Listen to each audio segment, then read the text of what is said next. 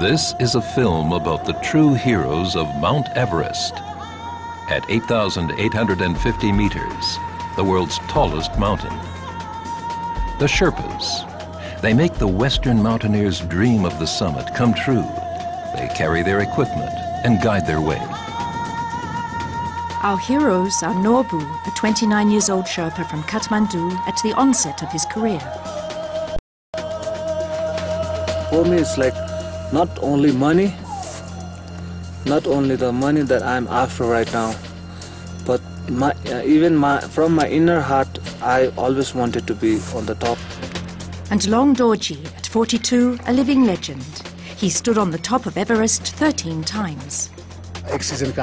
With the earnings of one expedition, I feed my family for an entire year. That's why I have to work as a Sherpa.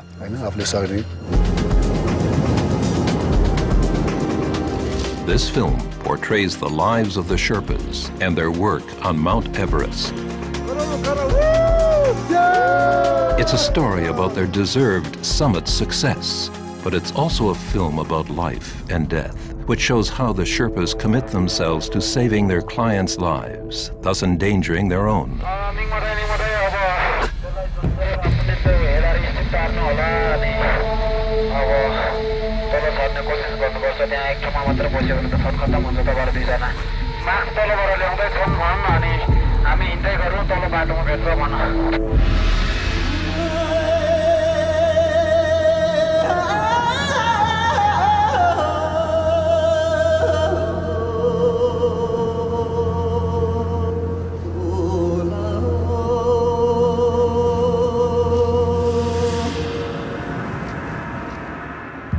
It's the end of March in Tamo, a small village at 3,490 meters. The Sherpas are a tribe which moved from Tibet to Nepal 500 years ago. They speak a Tibetan dialect, live from agriculture, but have grasped quickly that there is more money in Western expeditions. A case in point, Long Dorji, who helps his wife on the field.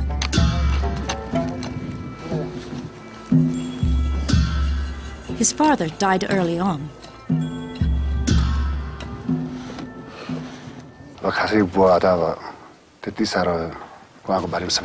I know little about my father. He was in the trekking business too. My mother was a housewife. We also had yaks, which we brought to the pastures in the highlands in summer and kept at home in winter. My mother sold butter and yogurt. Lambu Dorji, the Long Dorji, mounted to much thanks to his strength and size.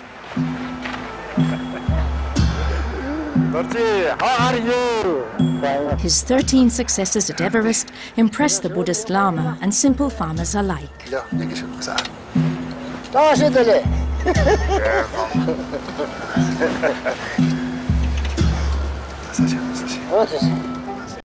Buddhism is important in the lives of the Sherpa. Therefore, the Lama receives a bit of money and an offering scarf.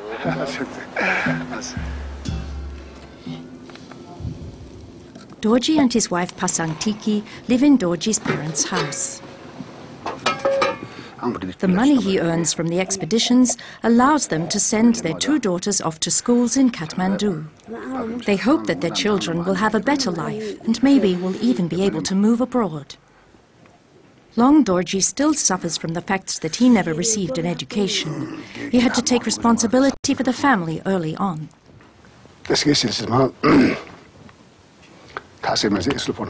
There are many reasons why I couldn't study. My brothers went to school. I didn't. I had to tend to the livestock.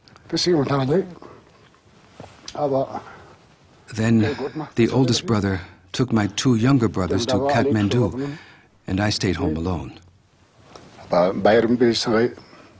I had no help whatsoever. I grew up with the yaks on the pastures in the highlands.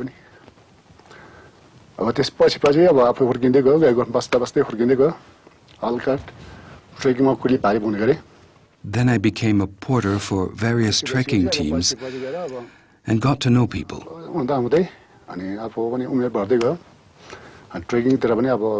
That's how I gained experience in this trade.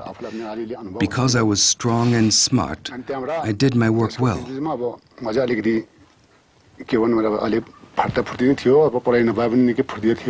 Most people like to hire me.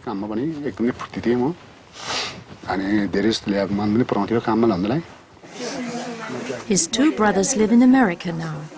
Long Dorji continued living the simple life of Tamo with its traditions, such as the arrangement of his niece's wedding.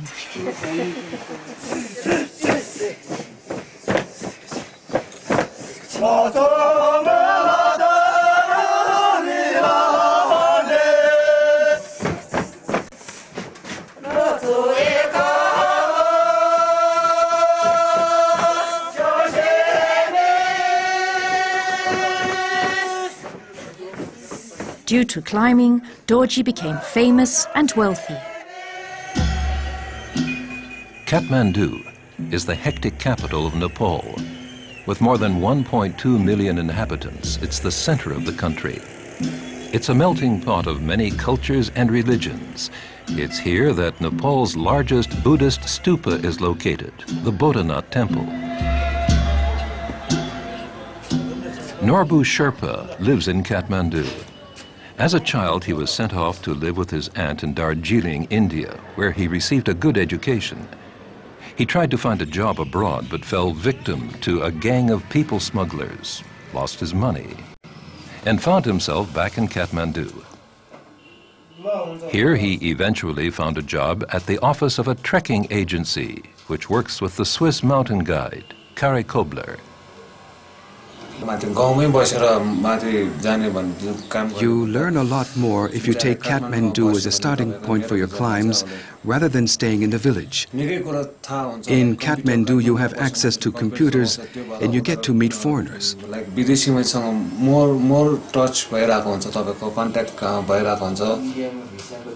But mere office work soon bored Norbu.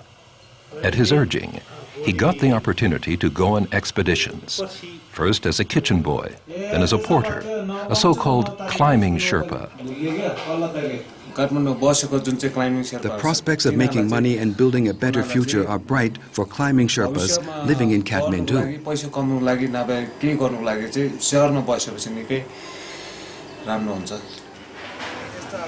Norbu does not intend to pursue the dangerous and strenuous career of a climbing Sherpa indefinitely.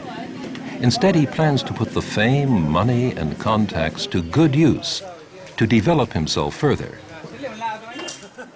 As always, before an expedition, a festive ceremony, a so-called puja, takes place at Long Dorji's home. The monks have come from a nearby Buddhist monastery.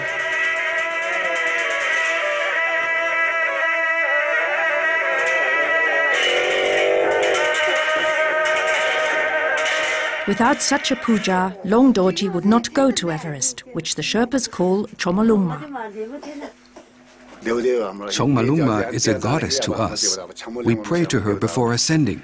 We ask her for permission and pray that nobody will come in harm's way. And once again, Long Dorji prepares his backpack for the next 2 months. All the best and safe return. The same to you. Don't work too hard. I'm off now. Take care. So for the next 2 months, Dorji's wife will be on her own.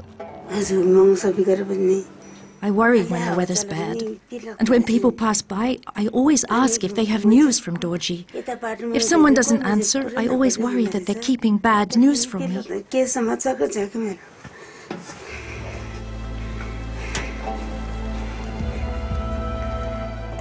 I'll only be okay once he's back.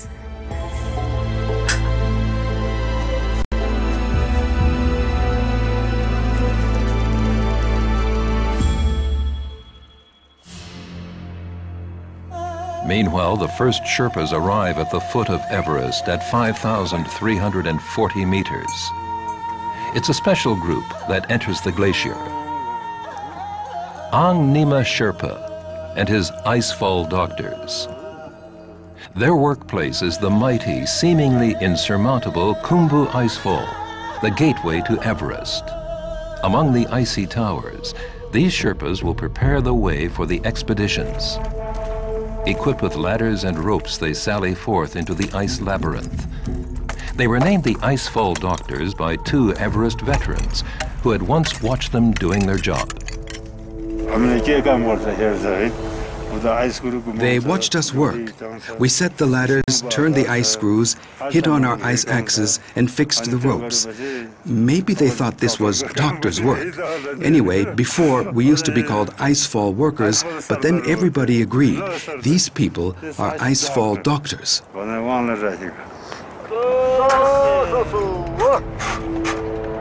These Sherpas do their dangerous work before any Western climber sets foot in the icefall.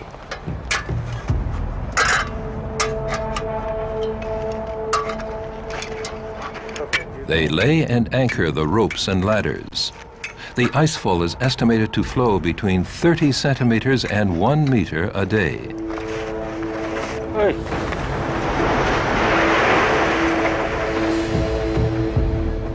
The icefall is like popcorn. On the surface it's covered with snow and below it's open. In various places echo-like noises can be heard. That is how you know that the ice will break soon.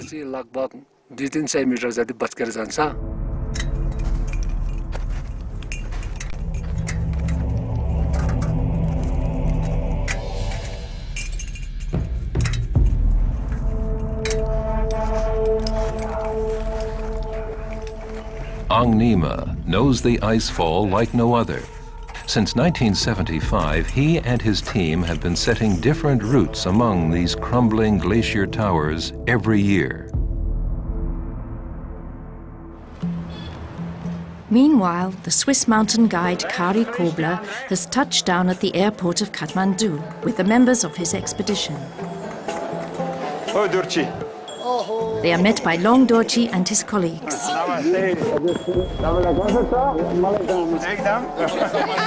Kari Kobler has been arranging expeditions to the Everest for 8 years.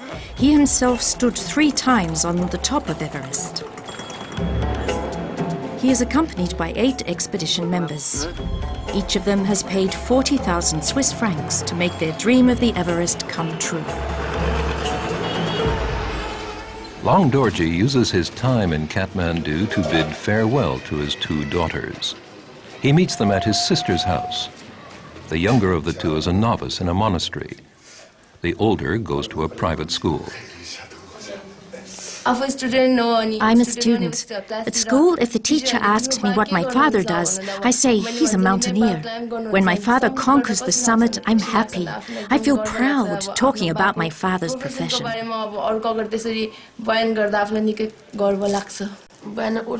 I pray to God every morning for my father's success and that he returns safely.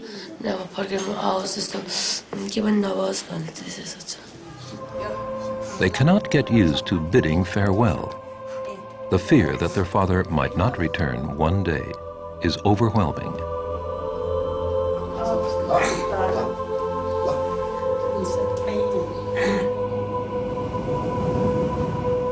The Icefall Doctors continue their work at the foot of the Everest. Nima is looking for a safe route. Because of the danger of falling into a hidden crevice, he advances carefully.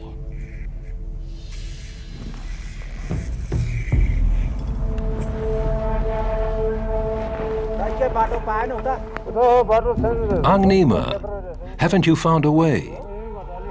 No, not on this side. It's dangerous.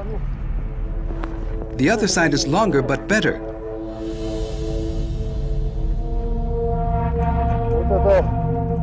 There, 1 ladder is enough. Here you need 5.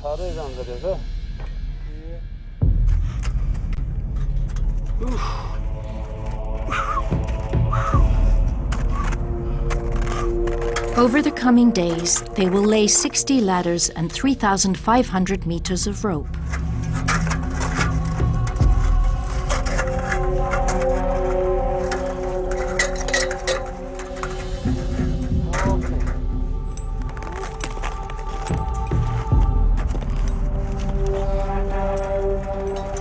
Down at base camp, at 5,340 meters, the yaks and the porters arrive with the material. No less than 41 expeditions are expected. The Sherpas of Kari Kobler's expedition are busy carving out an ideal campground from the ice.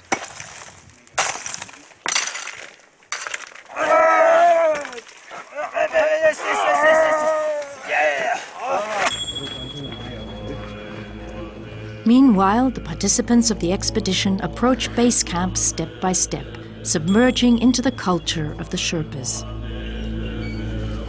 In Tenboche, at 3,860 meters, they visit the most important Buddhist monastery of the valley. The monastery was devastated by catastrophes and rebuilt twice.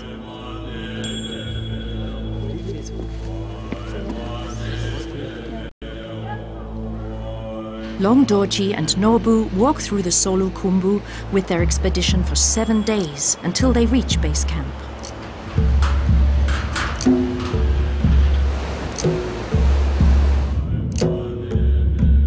At this point, the summit is still a dream that might soon come true.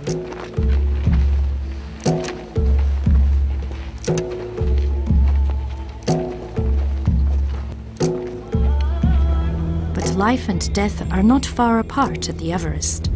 The stone memorials in Dugla stand witness for this. They commemorate all those who lost their lives at the Everest. Everest has claimed more than 200 lives so far. Many of them were Western climbers, but there were also Sherpas.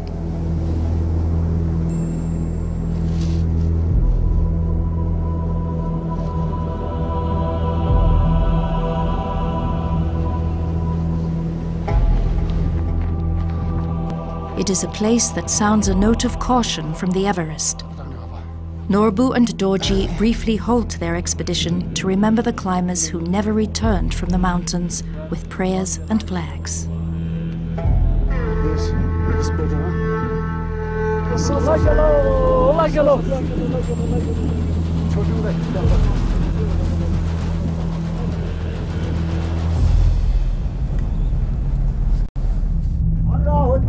Meanwhile, the dangerous work in the icefall continues. More force. Yeah, come on, use more force.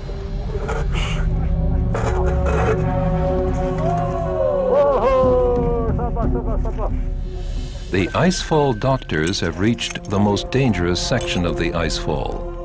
People call it the dam. They have tied together 5 ladders to surmount this steep part. You have to pull them up there. There's a gaping hole behind. Get up and see how large it is. Is the crevice wide there? We'll only be able to see from the rim. If we can't continue from there, we'll have to find another way. Soon, hundreds of climbers will ascend these stairs laid by Ang Nima and his team, and without which most of the Everest hopefuls wouldn't stand a chance of reaching the summit.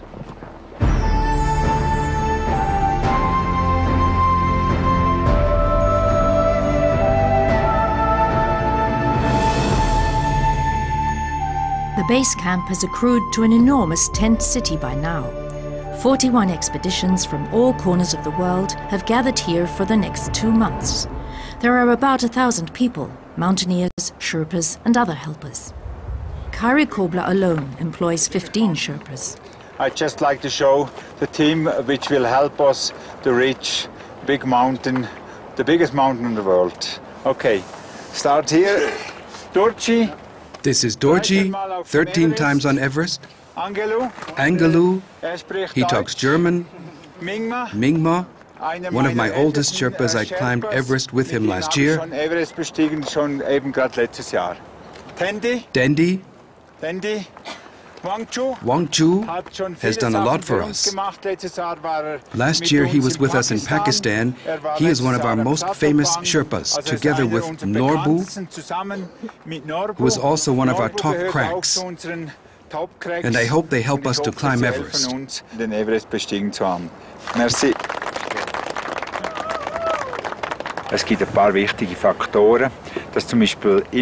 There are a number of crucial factors. It is important that there are always two from the same region. For example, two from the Makalu region. That is an age-old understanding. They always want to be in pairs, so they can help each other out should something happen. There have to be some with lots of power. They are the engines of the Sherpa team.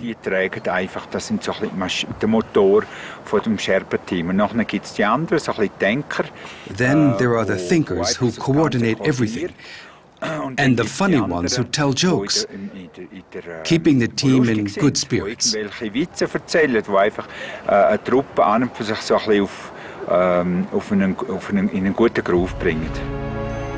In the coming weeks, the Sherpas will be setting up more camps. Camp 1 at 5,900 meters, Camp 2 at 6,400 meters, Camp 3 at 7,300 meters, and Camp 4 at 7,900 meters. They will go up and down, earning good money. Their earnings are negotiated in advance at base camp. Kari Kobler offers a base pay of $2,000, and there will be performance-linked payments on top of it. Two other companies, and we go middle. If somebody makes the more a Sherpa ascends to the high camps and the more he carries, the more he can earn. Good salary, very good salary. Norbu, the young Sirdar, as the chief of the Sherpas is called, translates Kari's suggestions. The Sherpas have their own ideas.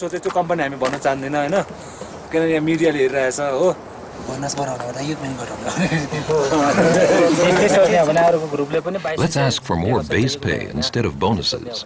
Other groups pay $2,200. Let's negotiate. How about the payments up there? We should ask for more for Camp 3. We only go up to Camp 3 once, right? So they are haggling over the pay for each high camp.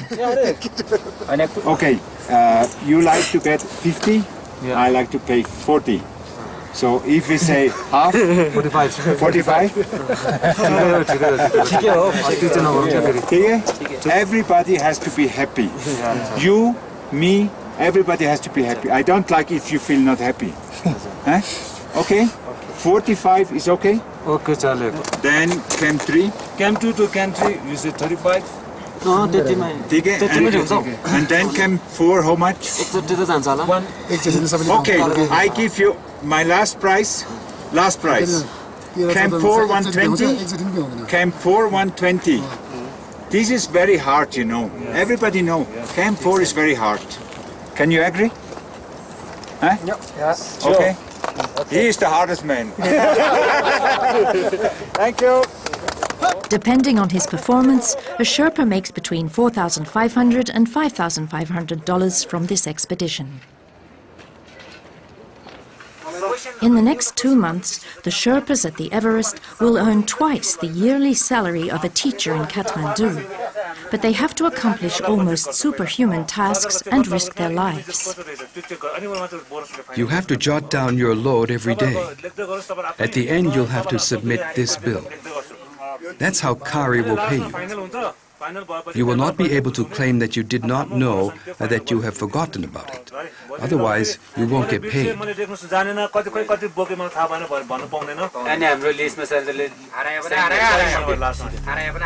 What they share is a common goal, Mount Everest. We respect Everest as our mother. Could you imagine our lives without the Everest? We recognize the mountain as a divine symbol. We sing this song, I came to you, please love me. We're constantly humming the mantra, Om Mani Padme Hum. On April 17th, The traditional Buddhist puja takes place at base camp. In the calendar of the Sherpas, this day is noted as being lucky. The crampons and the ice axes are blessed. A climbing lama conducts the ceremony.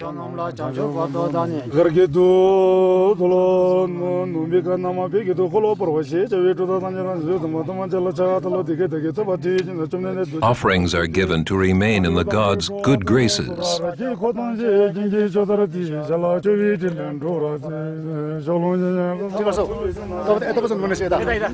During the roughly 2-hour-long ceremony, the Sherpas pull up colorful prayer flags over the entire camp. The wind is to carry their prayers in all directions and bring good luck. Wait,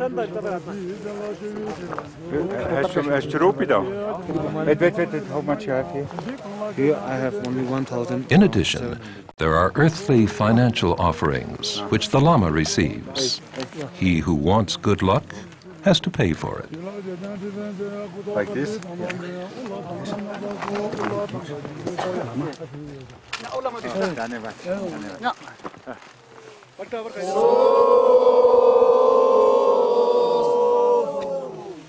Closing the puja, all throw flour in the air.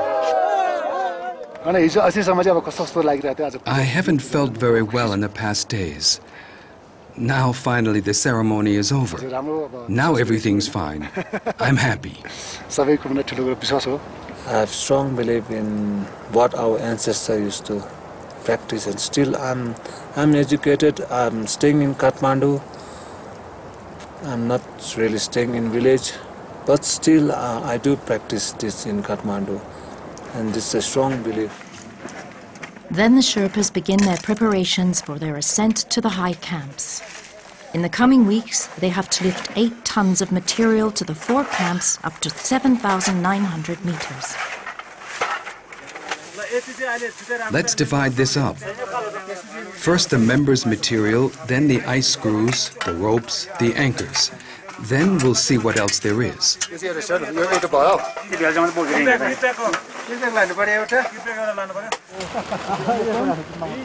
The members of the expedition get bags, which they can use to pack their personal material and give it to the Sherpas to transport. This is not enough. There should be 12 kilos for everyone. I weigh everything to determine the precise load. Camp 1 at 5,900 meters is the first goal. Everybody has to pass through the ice fall. The Sherpas set out at 3 in the morning already.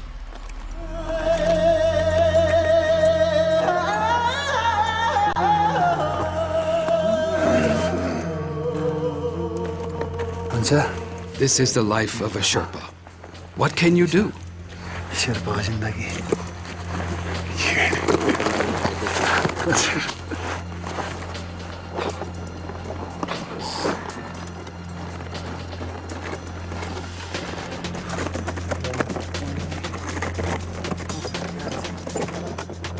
The Sherpas of all expeditions lift their material to Camp 1. They follow the route of the icefall doctors.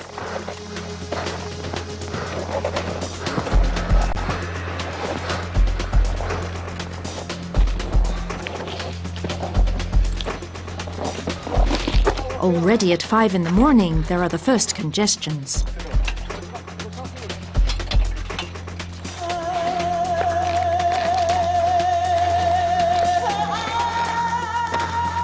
This ascent is difficult. Many of the Sherpas, as Norbu, are carrying double loads of 20 kilos or more to make more money.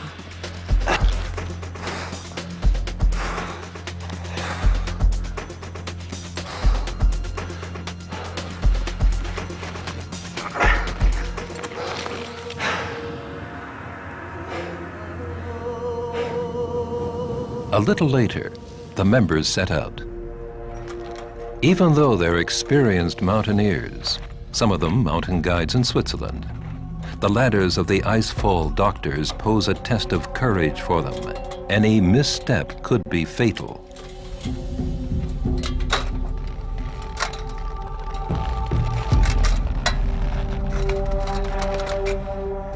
Slowly and focused, they move at the unfamiliar height.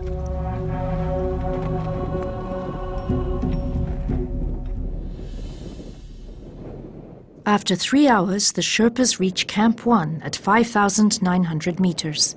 They put up the tents for their customers, who will spend the night up here to acclimatize.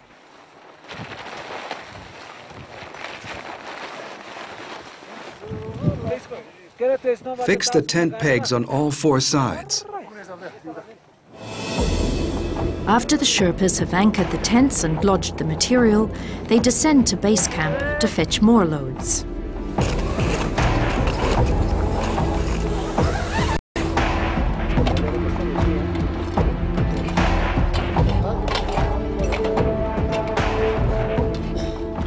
I like to be in the mountains personally, on the summit, but I don't like the part which the beginning part of the expedition, because at that time you have very hard job with the loads, with the set up the tent, set up the this.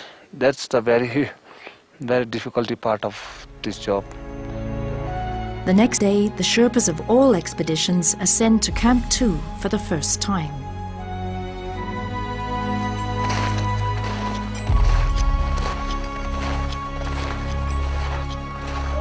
Norbu has arrived already to secure a good spot on the glacier for Kari Kobler's expedition. This will become an advanced base camp, offering every comfort. How's it going?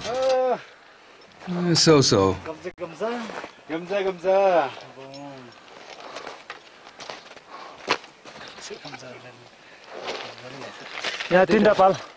Pitch 3 tents over there. 4 to 5 members will be sleeping here tonight. We have to prepare the spot. We have to work, no time to rest. Sherpa Dendi delivers 20 litres of kerosene, which is used for cooking. The other Sherpas set up a complete kitchen tent. The cook will stay up here during the next weeks. In the meantime, Long Dorji arrives with new loads.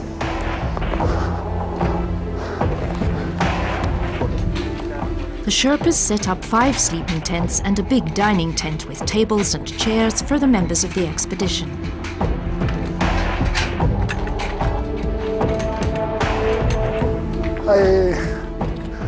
Long Dorji is struggling with the still unfamiliar altitude. Ouch! I have a splitting headache. When I bend over, I feel like I'm falling over. The kitchen crew look for fresh ice to boil water.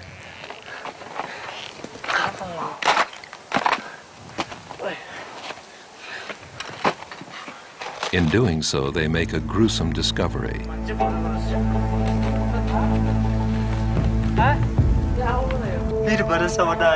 The glacier has released body parts of a climber who had fallen into a crevice years ago.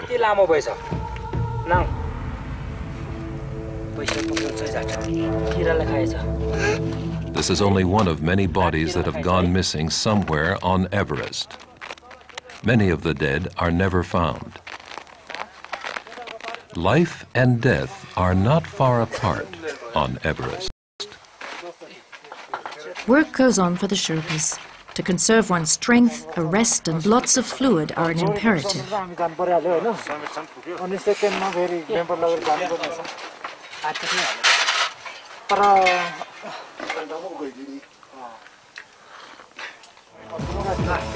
Then Long Dorji departs again.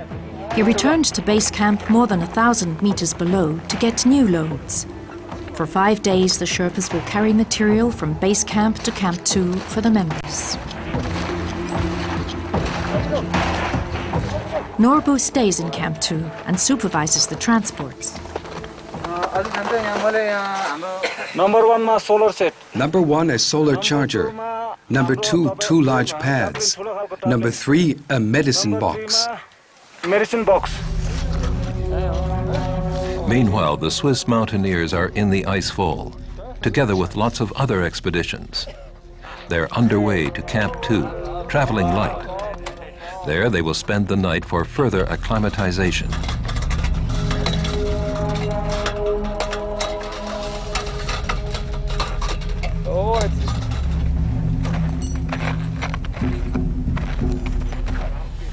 Descending Sherpas cross their path. Inexperienced Everest hopefuls are blocking the way. Right. Traffic jam, right. What everyone has feared comes to pass. There is congestion at more than 5,800 meters. Long Dorji is back at base camp. Even though he suffered from the high altitude during the last load, he can't let on. Even when it hurts, you always have to show strength. We have to. Some Sherpas leave their loads behind when they don't feel well. Others even turn around without getting anything done. But they get in trouble later. When the Sirdar sees weakness in us, he will complain later back in Kathmandu. He'll say we're not doing our job, or that we're feigning, and we won't get hired anymore. The first members of the Swiss expedition reach the fully set-up Camp 2. The Sherpas give them a warm welcome with hot tea.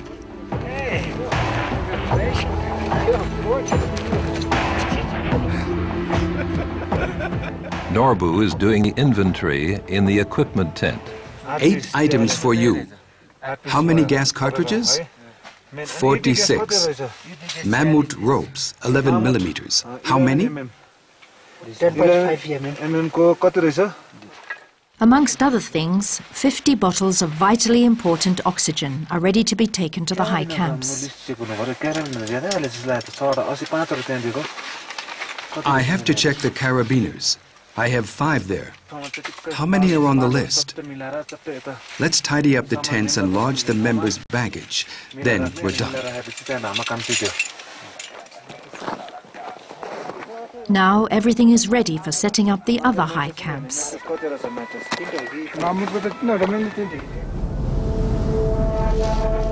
But a sudden change in weather interferes with the Sherpas' plans. They're stuck at base camp. With every idle day, the pressure on the Sherpas rises. Once the weather clears up, they'll have to work twice as hard.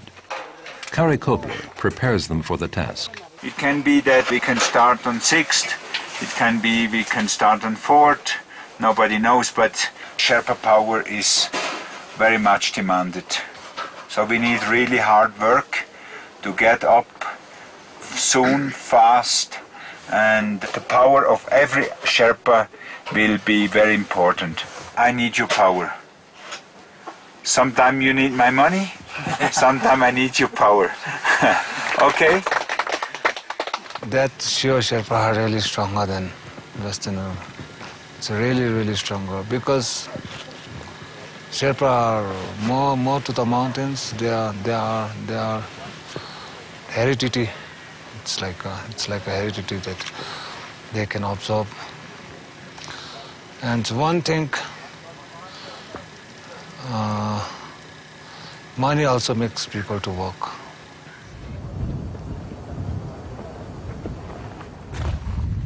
Expedition member Patrick Sprun has studied the life of the Sherpas. That's the book about history of Sherpas.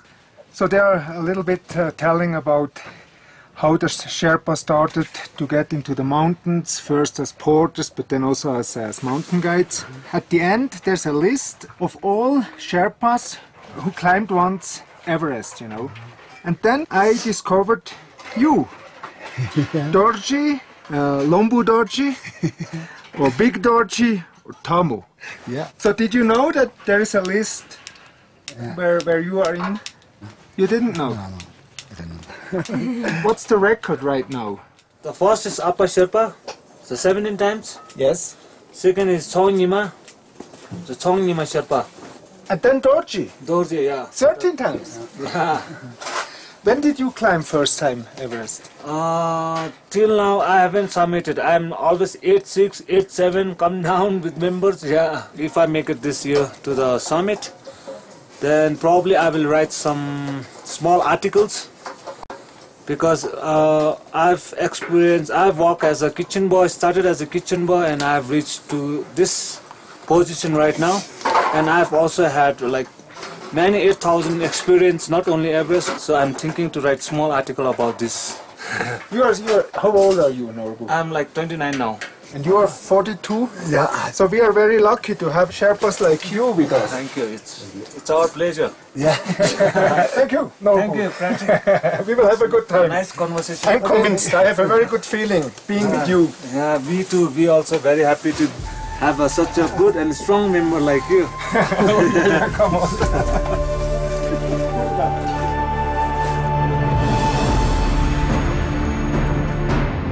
At long last, work at the Everest can continue. 15 strong Sherpas from different expedition teams set out. During the next few days, they will gradually fix ropes from Camp 2 at 6,400 meters up to the summit at 8,850 meters.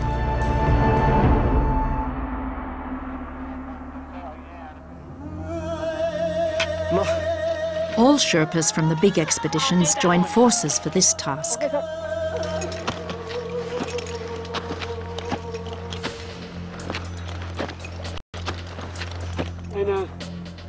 It is an exceedingly dangerous task that they carry out here on the 45 degrees steep and icy slope of the Lhotse face.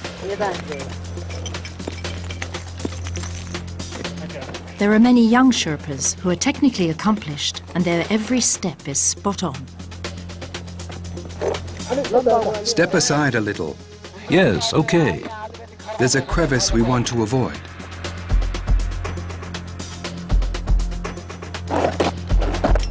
The roping crew lays meter after meter of rope on which hundreds of paying customers will pull themselves uphill in a few days.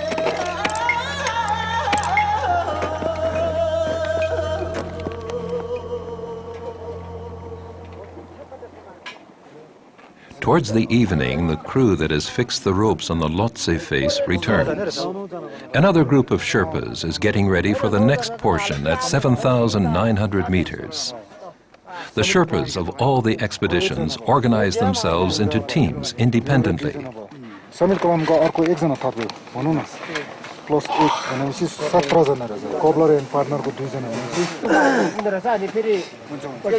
Dorji is going for cobbler and partner. In the meantime, the kitchen crew are busy preparing dinner for themselves and the Swiss team.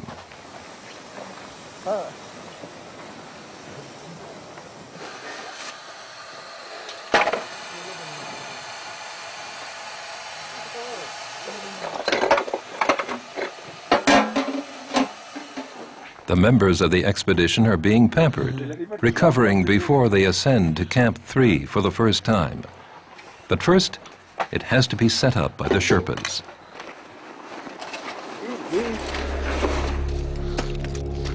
The next day, Norbu and his team begin building Camp 3. The load includes tents, pads, cookers, and shovels. Norbu explains that this was one of the toughest days. He's fighting his way up on the ropes laying yesterday. The strain is heavy in the thinning air.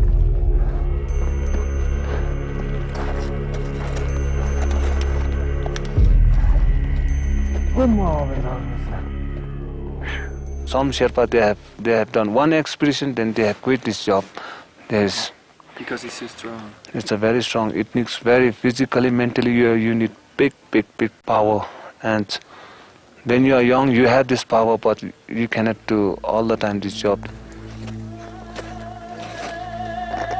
After 3 hours, they reach the spot for Camp 3 at 7,300 meters. They pitch the tents between crevices. Let's start here. We can break open the snow over here. It is an exposed spot. The Sherpas have to break open the ice and even out the ground for every single tent. Here too, the terrain slopes by up to 45%.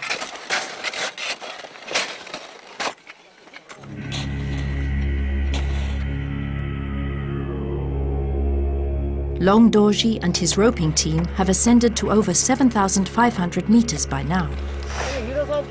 Hello, great hero. How are you? The hero is having a hard time.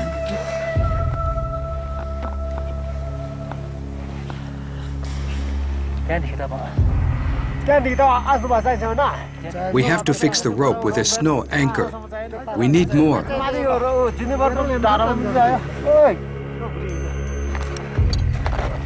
Long Dorji has bad memories of this section. When the weather changes and snow falls, the steep walls of the Everest can turn deadly in an instant. A few years back, Dorji got into an avalanche here and narrowly escaped death.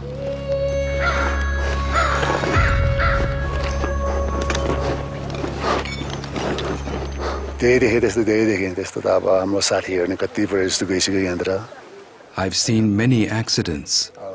Friends of mine have died at the Everest, some of them before my eyes. People were entrained by avalanches, fell into crevices, lots of such accidents.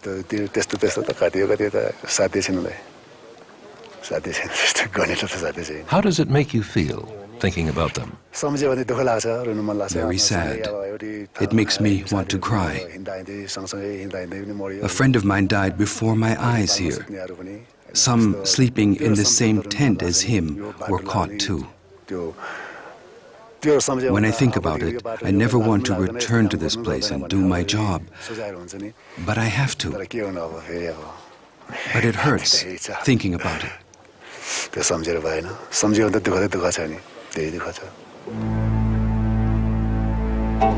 Far away in Tamo, at Dorji's home, life goes on as usual. Dorji's wife, Pasantiki, is working the field in front of the house. She has no telephone and doesn't know how her husband is getting along on Everest. I tend to the potatoes, water the garlic plants, weed out and clean up the garden. Lots of tasks like that while Dorji is gone. That's my work at the moment.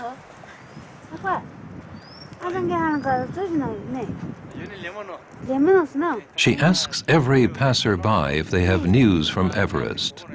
If not, she asks them to inform her as soon as they hear something.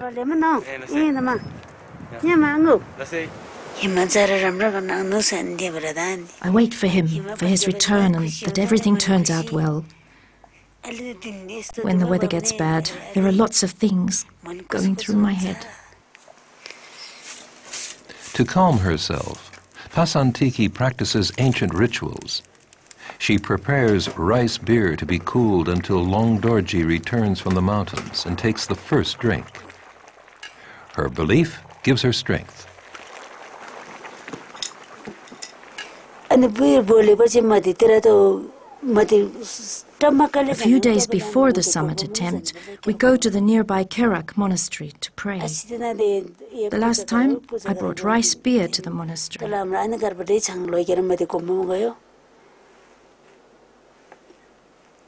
Then we pray again at the monastery and we carry out the Kangsur ritual.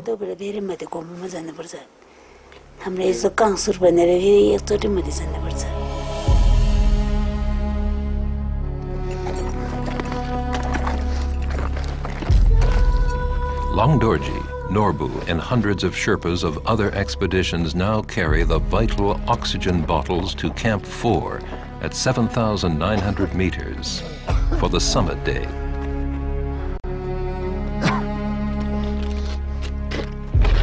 For many of these Sherpas, this is their most important income, with which they feed their families, especially for the elder ones.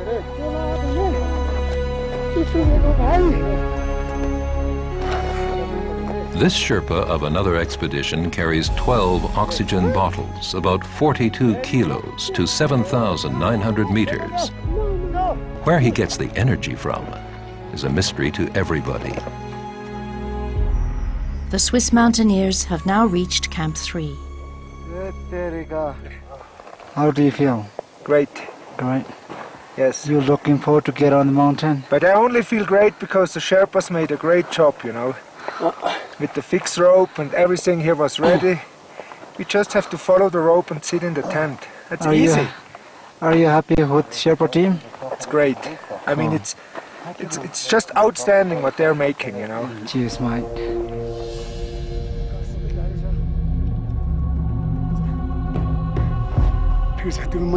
There are too many people today. It's almost impossible to overtake the climbers. Some advance quickly, some slowly. It's stalling. It would be easier if everyone advanced at the same speed. Like this, walking is completely disorganized.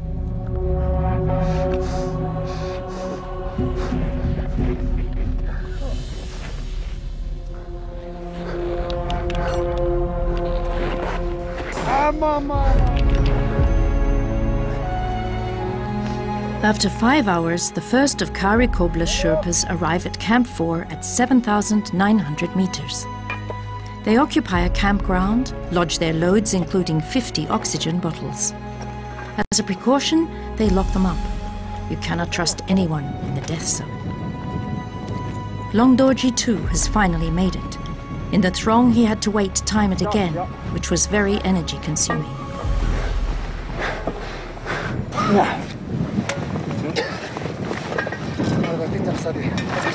Today it's my first time on the South Col. Some have dropped already. I lodge the oxygen bottles and other stuff. 3 friends are still behind me. It's slightly windy. There's fog coming up. It's still okay though, not dangerous. All's still fine. As quickly as possible, they descend again. Their job is done now. Everything is set up and ready for the push for the summit. Norbu and the other Sherpas are happy to be back at base camp, safe and sound, after all the tough days and dangers.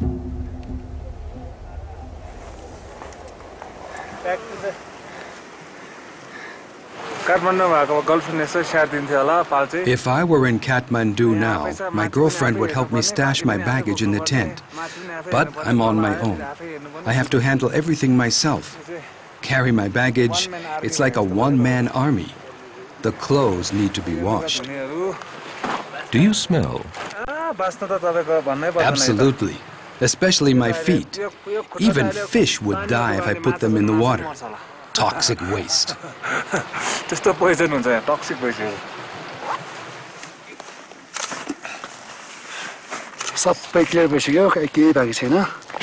The job is done. All work of the Sherpas. Now all we have left to do is getting the members to the summit. We're waiting for the day. How does the weather look? So far the weather is fine, but I don't know how it will shape up. Before ascending to the summit, the Swiss members visit the bakery at base camp. It is run by enterprising Sherpas during expedition time. And you're making this every morning or what? Yeah, every morning. Fresh? Yes. Sure? Yes? Oh, their health is all precious. Chocolate croissant, banana bread, Cinnamon roll, apple pie. apple pie, and chocolate cake. Take this, please. Banana bread. But it is the tepid chocolate cake that's flying off the shelves. Thank you. Good luck. Good luck. You too. Thank you. Thank you.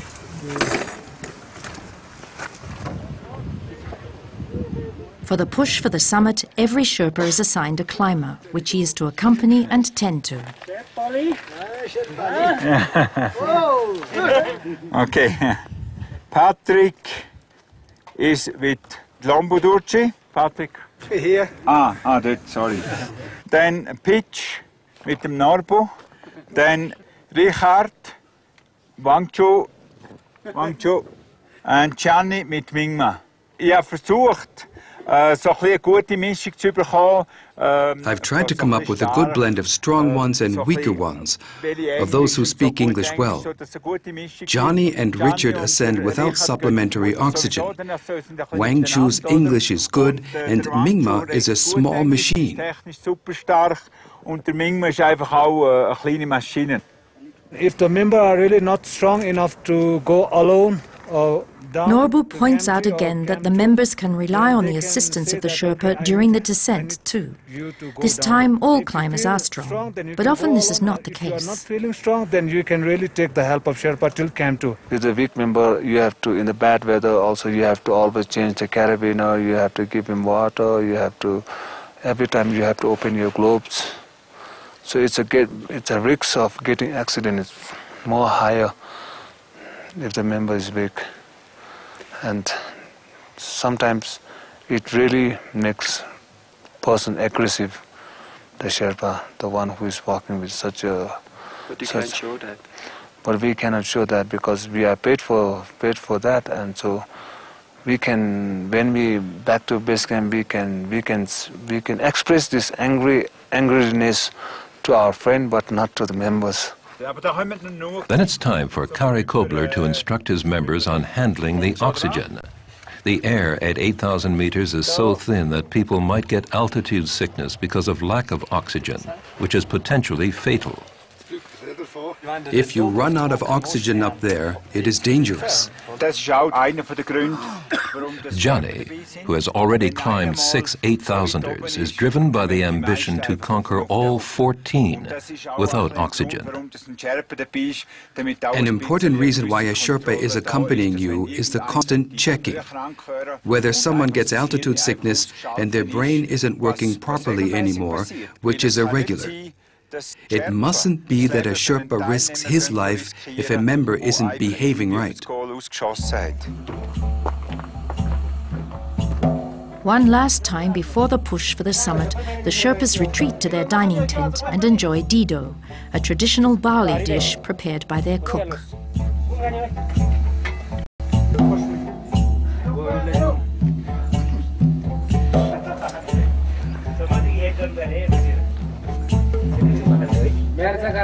In 4 strenuous days, they want to ascend to the summit with their guests and back.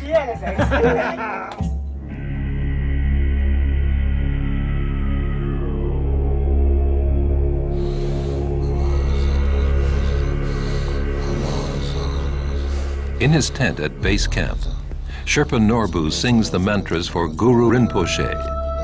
The great Tantra master is supposed to help him with his bid for the summit and safeguard him.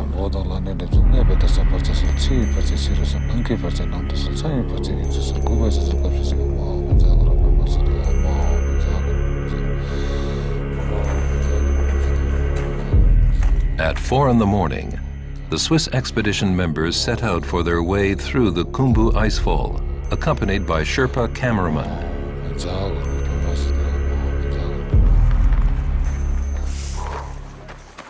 Johnny and Ricard, the team medic, put on their crampons. Yes, but today slowly, really slowly. And you are doing it without oxygen? Yes, we are doing it. I and my friend are doing it without oxygen, yes. Perhaps we tried and we have to see how far we come and perhaps we reach summit, yes. It will be very difficult, but we'll try, and I hope we will reach the summit without oxygen. The Everest, in the real spirit, I believe this is the Everest without oxygen.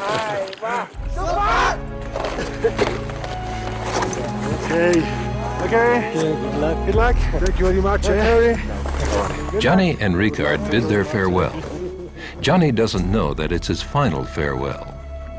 His dream of conquering all 8,000ers without oxygen will come to a tragic end.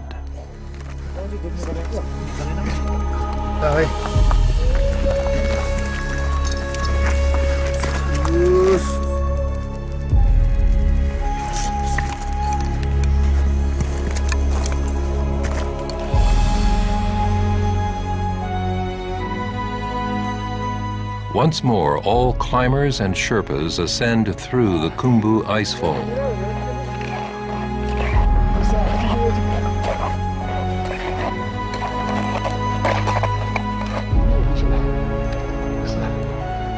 It's mid-May. Most Everest climbs take place during this time, before the monsoon hits. This is when wind and weather are best.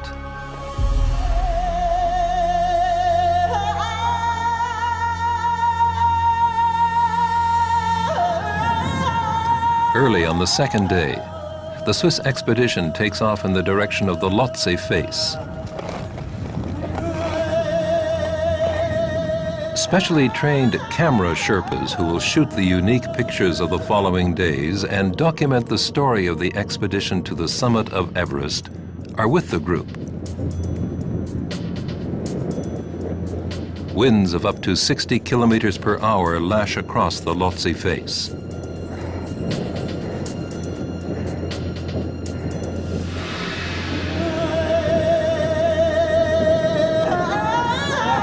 As usual, everything is ready for the Western climbers at Camp 3 at 7,300 meters. Tents, pads, cookers, and sleeping bags. The Sherpas stay in Camp 2 today and check the oxygen masks one last time.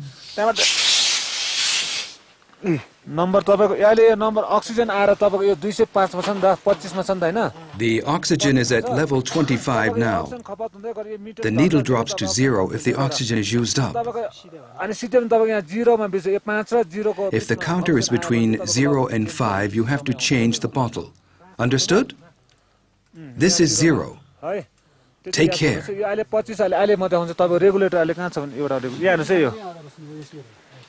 The Sherpas are responsible for the oxygen of their guests.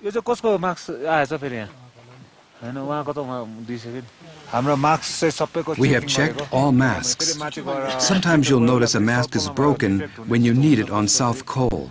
That's why we check them thoroughly down here.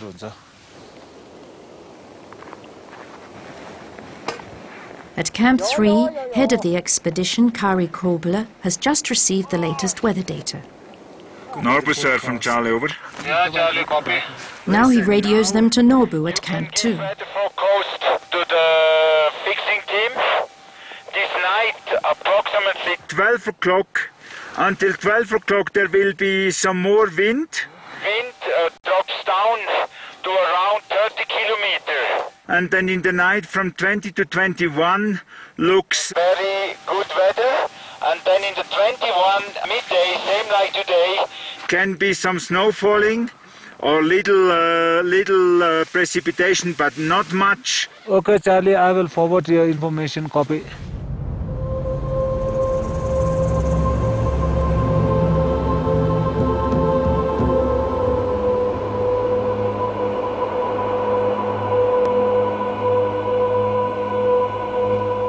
The next day, the Sherpas plan to climb from Camp 2 straight to Camp 4, but they oversleep.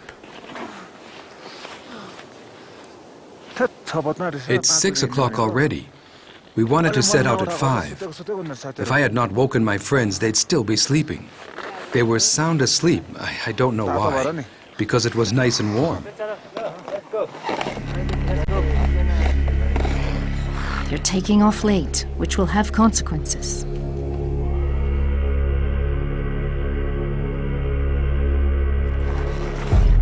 Meanwhile, the members set out from Camp 3 towards the South Col.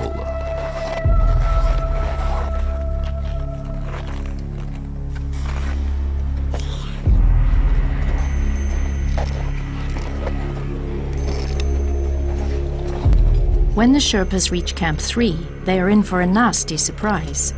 Some of the climbers have left their sleeping bags and pads behind because it wasn't clear who was going to take the load. Now the Sherpas will have to carry additional weight.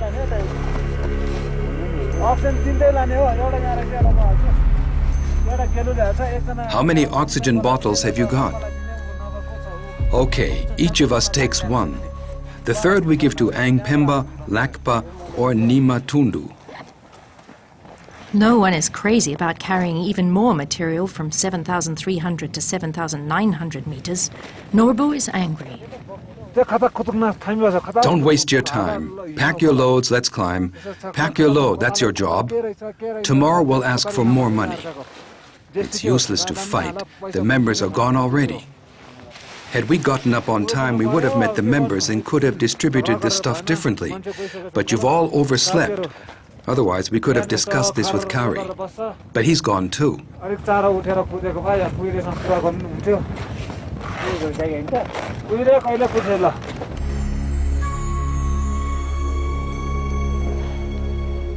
Instead of the projected 12 kilos, every Sherpa now holds at least 26 kilos. Dorje and Norbu, who set out last, do too.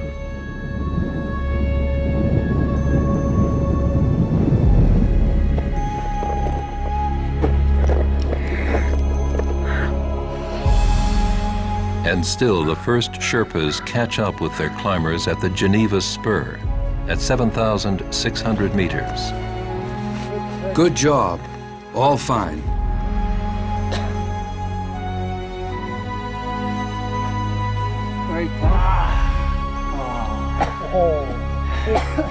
Johnny rests a little. He wants to conserve his energy. It's okay. All okay. I need an energy. Tomorrow. But now, okay. Good people. Further down in the throng, Norbu and the other Sherpas struggle with the thin air. The sun is hitting down, the temperature is at 0 degrees.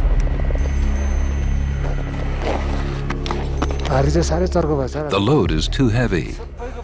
Everybody's load is heavy today. The personal stuff of the members. Towards 1 o'clock, the Swiss mountaineers reach the South Col at 7,900 meters.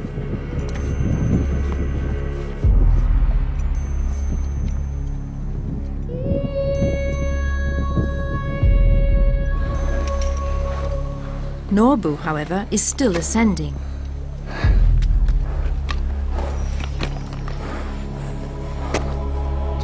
The Sherpas only advance grudgingly with their heavy loads.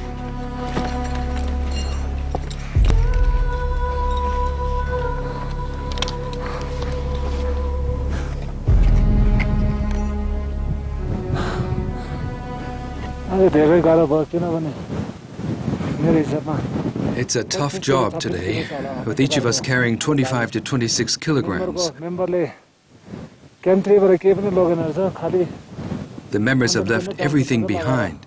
They only have their underwear, their down suits, and a small backpack on them.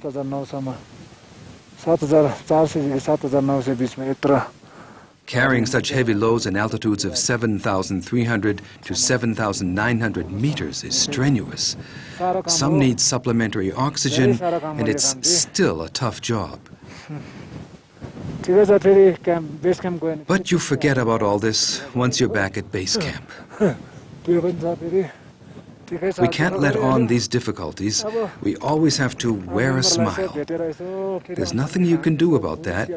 It's in the nature of the job.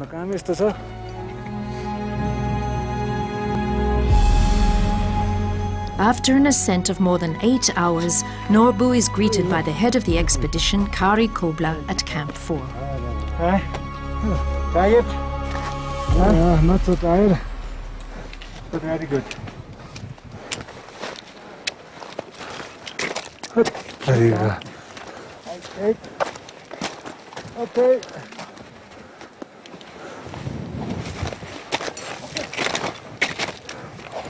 Every luggage is hot now. Kelly is crying. Yeah? Yeah. Then I told him, Yeah. if you can talk in the radio, Yeah. then you can walk. At Camp 4, everybody is trying to regain energy. Johnny, the experienced high-altitude climber, seems tired. Excuse me, could you don't mind to tell your day today? I was long and hard. We start not so early from the Camp 2, but it was a lot of people, so we had to wait a lot, but slowly.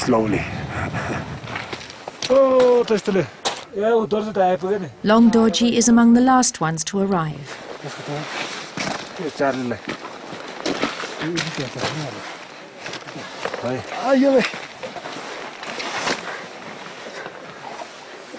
I got myself a sunburn. I got stuck in the midday sun. Couldn't advance. That's why I only arrived now.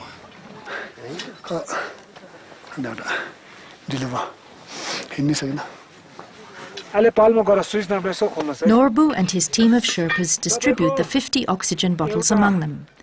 Additional oxygen is vital in this thin air. With too little oxygen, you can get altitude sickness and die.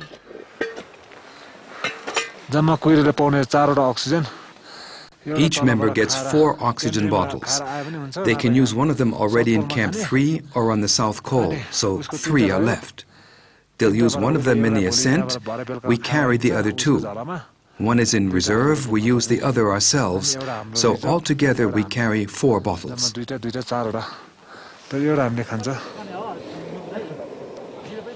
One last time, the Sherpas demonstrate how the bottles work. Turn off this.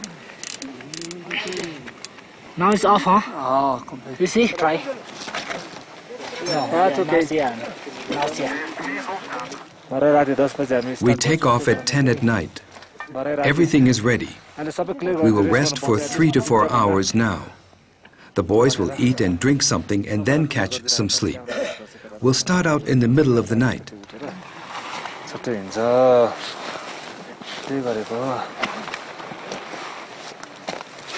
Not all of the Sherpas have been on top of Everest. How are you? So far, I haven't had a headache. So you're doing fine. This is my first time.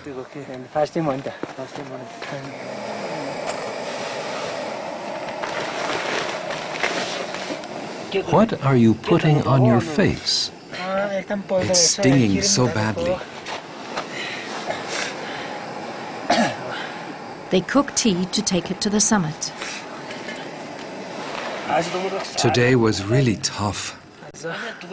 Do you want to quit? Yes, I do.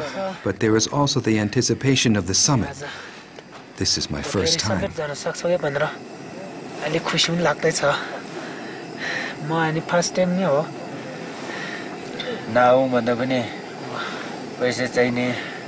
I have a headache, but you can't quit this job.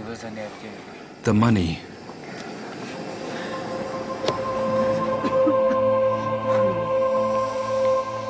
It'll be a short break. 3 or 4 in a tent, they try to relax.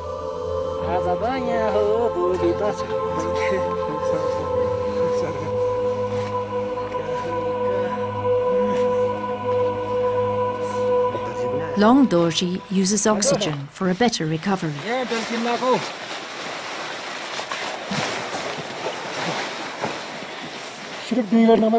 It's 8 o'clock now, only 2 hours left. I want to get some rest.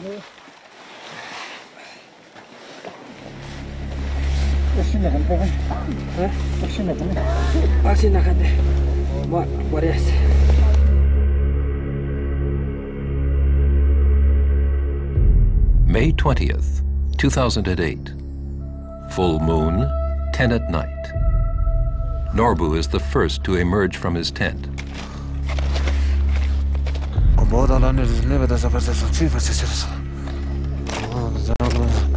Charlie, it's okay. Good morning. Bitte, alles okay? The Sherpas check the oxygen bottles one final time. 2, 3. Good. From now on, the Sherpas will use oxygen too.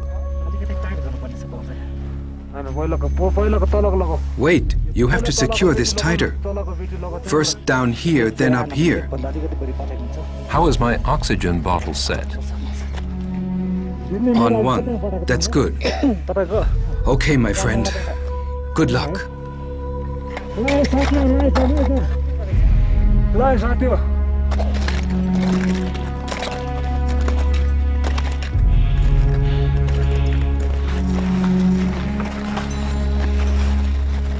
And then they take off in the light of their headlamps, marching all through the night.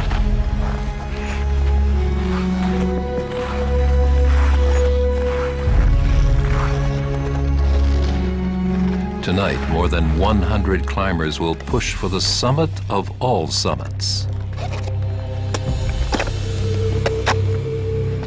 Johnny set off an hour earlier because he advances slower without oxygen. At 8,400 meters, just below the balcony, they pass him by. At this point, the other members exchange the first oxygen bottles.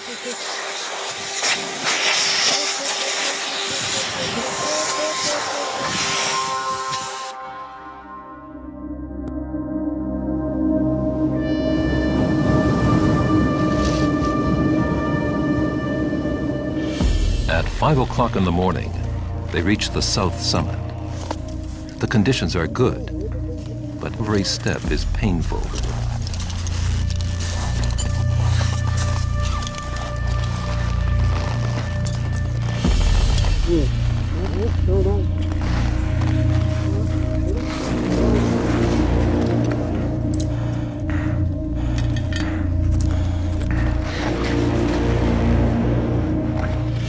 The Sherpas secure their guests when they run out of energy at 8,700 meters.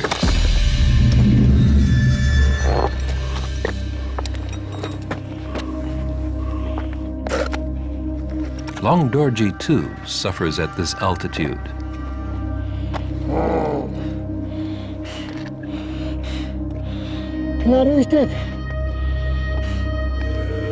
Far below lies the highland of Tibet.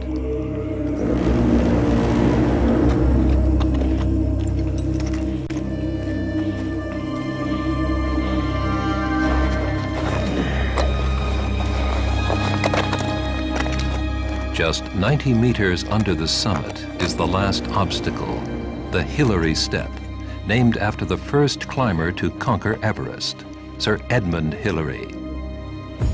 And then the deed is done.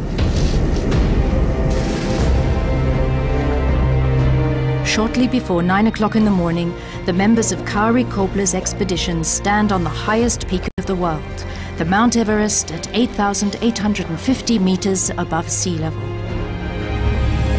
Thank you, Jesus.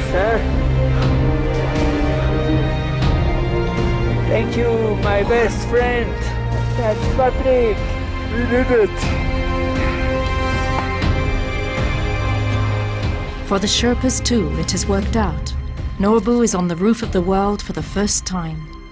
He unfolds his prayer flags to thank the gods. For Lungta, it's the 14th time. The Nepalese flag on the tallest mountain of the world. Victory to Nepal.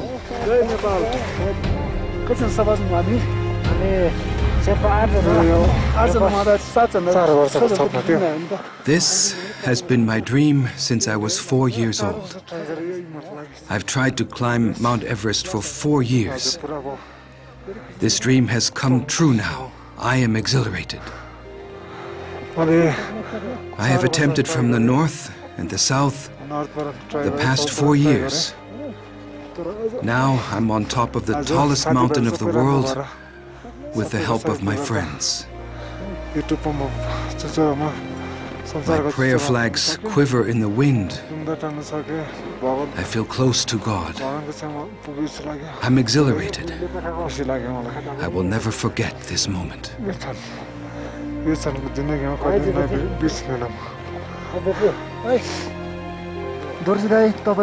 Dorji, how does it feel to be on top of Everest for the 14th time? I am very happy. And not just me. Many of my Sherpa friends are up here for the first time. How many Sherpas are we? 8. For 6 out of 8, it's the first time. Wang Chu and I have been up here before. It's great. A great performance. 6 new Everest conquerors.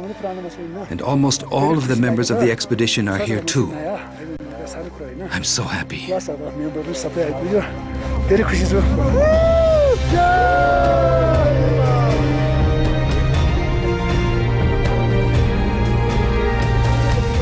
After an hour on the summit, the Sherpas and the members prepare for the descent. Which pressure? 2, 3? 3.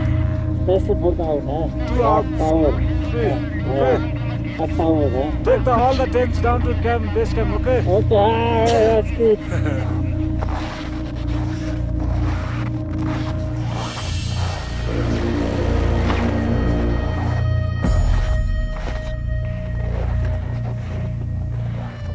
Everybody was on the summit, save for Johnny, who is still on his way without oxygen. At 8,760 meters, right at the Hillary Step, they meet him and Sherpa Mingma.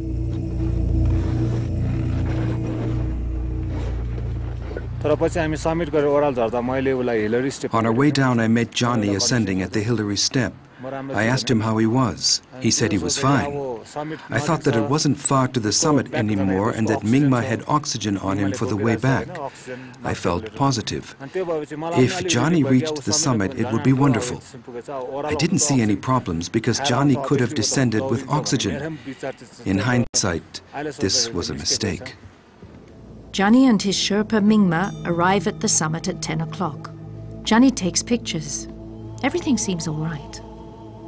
The other members of the expedition are back at Camp 4 by now, marked by a 14-hour climb in thin air.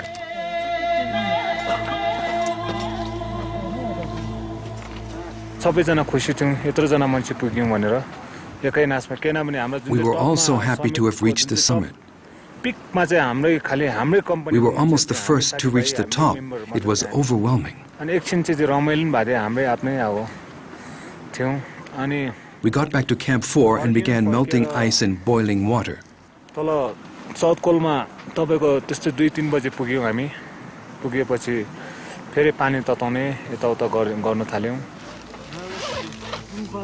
After a short break, the Swiss climbers dropped to Camp 2 at 6,400 meters, where the air is more saturated with oxygen.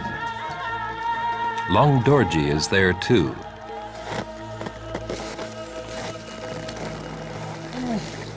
Right then I got a radio message that something wasn't right with Johnny, and that our brother Mingma was in trouble too. All of a sudden, Johnny starts to stagger and hallucinate on the summit.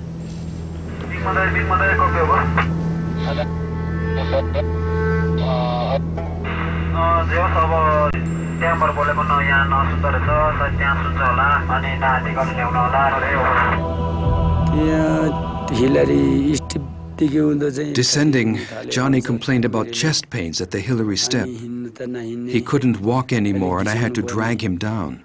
At the most difficult spots, I went ahead and helped him down. It was incredibly difficult. I thought he was going to die.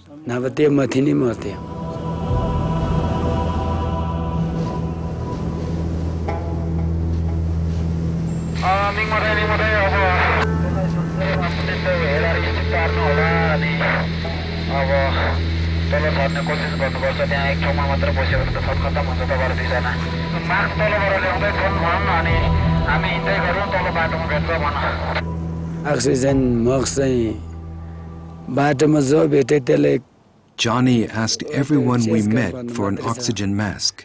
His mind was confused. He acted like a maniac.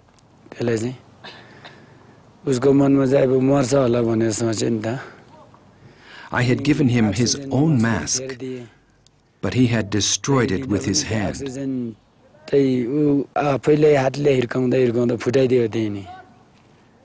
I wanted to give him my mask, but he would not take it.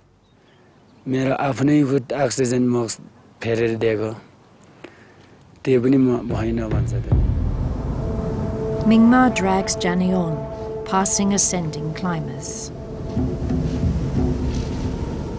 At 3:30 p.m., Sherpa Dendi and the German medic Richard Brill set out from Camp 4 with more oxygen and further medications and climbed towards them. Mingma drags Johnny on.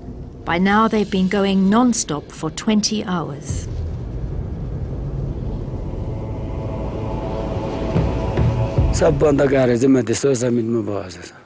It is incredibly steep at the South Summit. I was hardly able to carry Johnny anymore. I thought maybe I would die now too. Maybe we'll both die when the rope snaps. It was tough when we were both dangling from that rope. That's how I got Johnny down.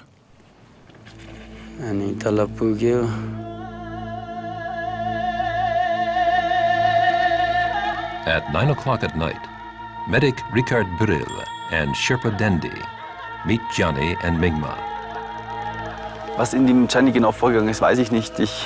I don't know exactly what was going on inside Johnny. I only know that we met him on the balcony at 9 o'clock at night. He showed signs of hypothermia and was dehydrated, but seemed relatively fine considering. We tried to get him down from the balcony in the direction of the South Col. Und dass wir ihn dann eben versucht haben, vom Balkon aus runterzubringen Richtung Südkohl. Johnny is given further medications and more oxygen. They seem to help. Sherpa Dendi replaces Mingma. I got Johnny down step by step. I walked ahead of him. Suddenly, he stopped. I had to secure us at this point. When I did this, he snatched the rope from my hand. I was taken aback by his sudden change. Johnny slid away a little from secured position. I just about caught him. When I did that, Johnny was already dead. I shook him and shouted his name. I said, "Johnny, come on, we have to go on." But he was dead. I was shocked at that moment. It was the first time I saw someone die in the mountains. Never before did someone die before my eyes. A group of Sherpas brings Johnny's body down to the South Col. Sherpa Mingma is marked after a non-stop mission of almost 30 hours.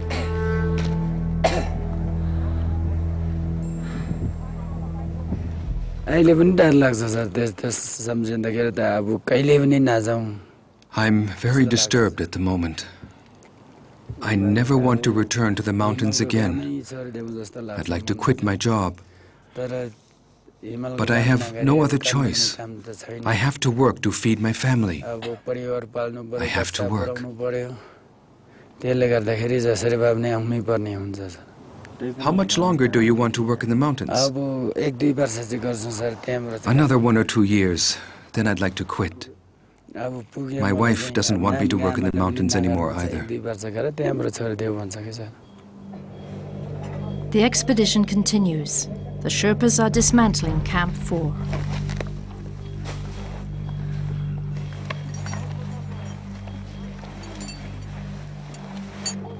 Kari also descends towards base camp.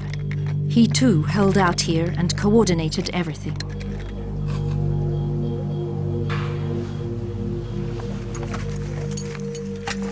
Down at base camp, the members arrive after their summit success. Only during the night have they learned of Johnny's demise by radio.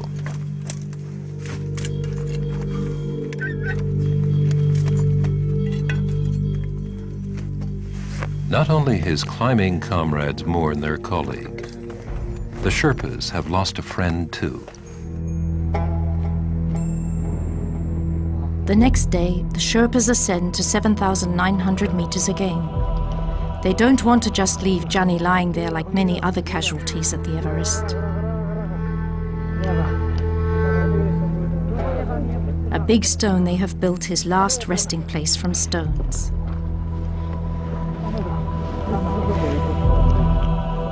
The past 2 months, Johnny has become the Sherpa's friend.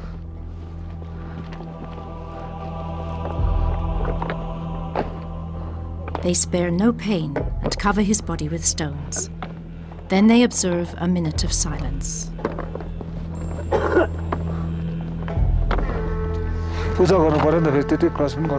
We have to pray. We can't say goodbye without a prayer.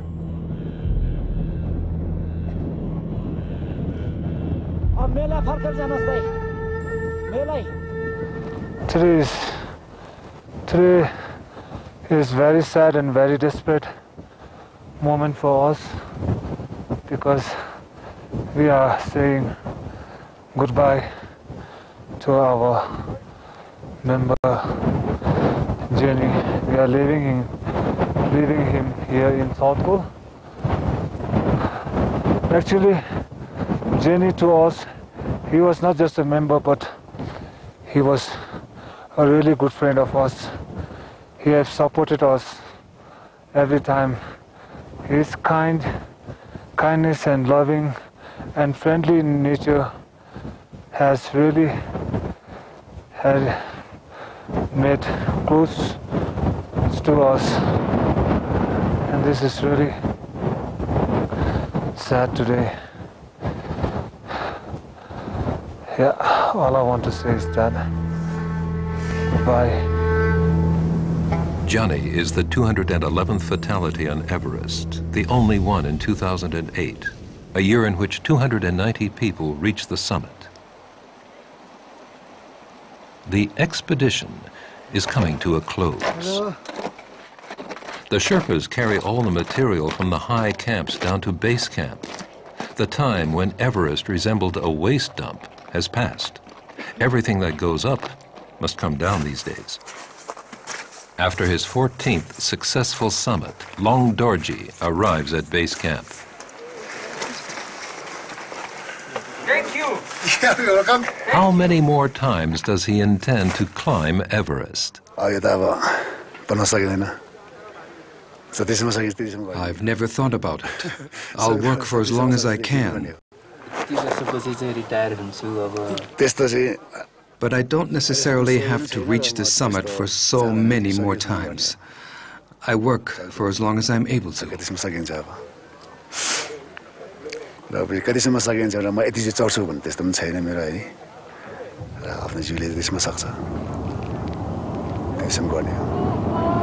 Despite all its hazards, Everest is a lucrative business.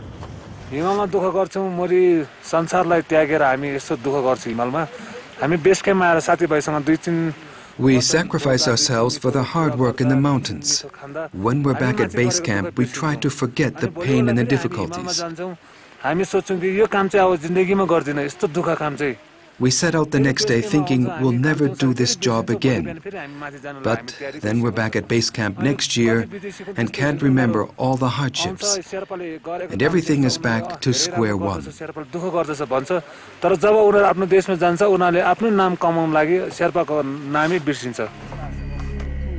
Yaks and porters carry the voluminous material of the expedition back to Lungta.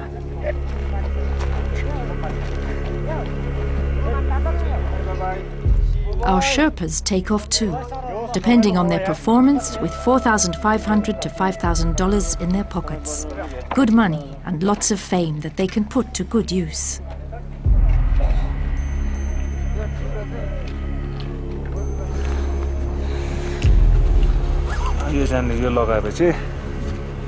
I look good when I put on these clothes, and I'm looking forward to the way home.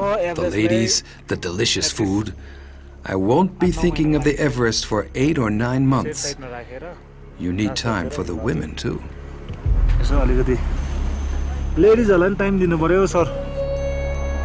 Long Dorji returns to his mountain village of Tamu, to the life of a simple farmer. As every day his wife is out to work on the fields, she doesn't know when Dorji returns.